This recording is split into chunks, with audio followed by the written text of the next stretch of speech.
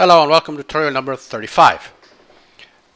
This series of Community Builder 2.0 tutorials we'll be discussing today the previously commercial add-on that now is part of Community Builder 2.0, the free download. It's basically the points field. So let's just go to it, go to the field management area and create a new field. Let's call it points.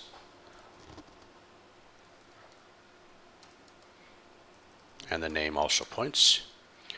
And the global tab, we select the type here, scroll down and find the file, video, audio, rating, points type.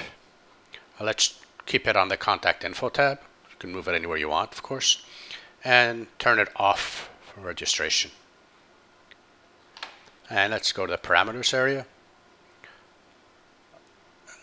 We won't touch the layout, display, increment. We keep everything default level. The plus increment is set to 1 at a time, minus increment 1 at a time. Let's keep the increment delay to none, so basically the points field can be incremented without any delay from one increment to another. Validation, keep it the way it is. Now the axis. The way I want to configure this now for my use case is I only want moderators to be able to actually increment somebody's point field. And I'll go a step further. I don't want people to increment their own point field. So a moderator cannot increment his own point field, but he can increment another moderator's point field. So let's just save and close this, and actually let's just go back and take a real quick look in the user management. And I see that I've basically have, in addition to the super admin, I have two people here that are moderators, Fenya and Nick. Okay, because they're in the CB moderation group. That's a previous tutorial you can look up if you don't understand what this means. So let's go to the front end now, and first let's log in as one of our moderators, Fenya.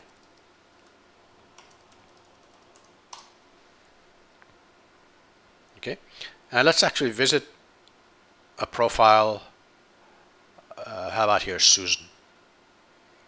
And we'll see there's a points field. It starts at 0 and there's a plus sign. So I can, because I'm a moderator right now, I can actually just click on the plus sign, points increments, and I can click again. I can decrement, click another couple of times, and so on. And let me just visit now my own profile, Fenya. I see I cannot increment my own points field. But if I visit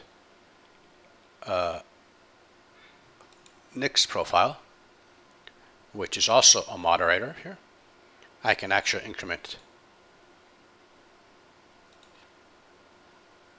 his field. Well, I'm going to just log out here and log in as Susan.